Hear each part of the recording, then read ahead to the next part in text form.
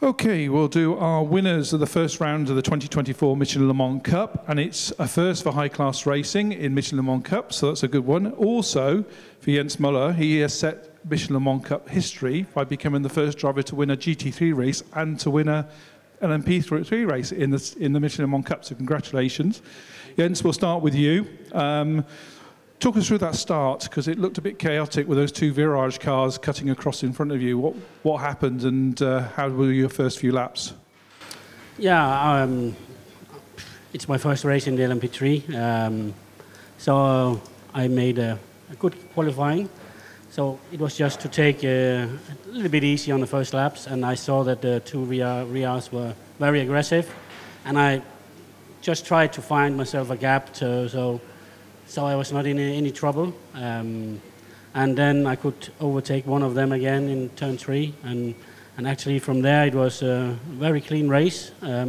Struggling a little bit to find out how much you can push the tires in the LMP3 and how much you have to push. So I learned a lot in my stint, and yeah, then the safety car, and again the next V3 we pulled away, and then I was struggling a little bit to find the rhythm and using the tires, but at the end of the stint it went well again, and leave the car for P3 for Tommy, and yeah, he just did a mega job. I'm so happy for him that what he did was fantastic.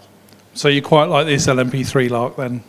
Yeah, you know, when we did the GT, we hated a little bit the slow LMPs, but I have to say it's a fantastic race car, and it's a very competitive championship, so I'm very happy to be back. Tommy, you took the car over, and you said you were having a pretty good battle there, you know, with the 85 car. Talk us through that bit, because that pass was, I think they had your teammate on the TV when you made that pass, and I think his face said it all. Yeah, I mean, I could see the traffic ahead, and I just used my experience to place the car and just make the most of it. Because around here, to overtake is very tricky, so you really have to capitalise. And I mean, it was a great race car. I was able to manage the front left tyre, which everyone knows around here is the worst thing when it dies. And then able to pull away after the safety car. I went into qualifying mode because I was told we may have a penalty, but I think we've got enough to still take the win. Yeah, you seem to be like a rabbit out of the gate when that safety car came in, because you say you're having the 85 behind. I think you had a car between you, but even so, you were a rabbit out of the gate and you just pulled away. So the car was good. The track was okay. Track was okay until the marbles started to come in. If you went offline, it was really, really punishing. And as the sun came down, it was tricky, but I had a great time. So 25 points for both of you on the thing. That's pretty good. And Le Castellet's next. What's your thoughts on that one?